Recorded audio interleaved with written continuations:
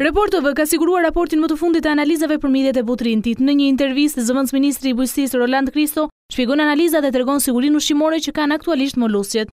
Në rezultatet e fundit, që i takojnë datës 27 prill, janë rezultatet e fundit, zona e Butrintit është klasifikuar si zonë A, klasifikimi është A, B, C, në cilën A-ja është që midhjet mund konsumohen të gjalla.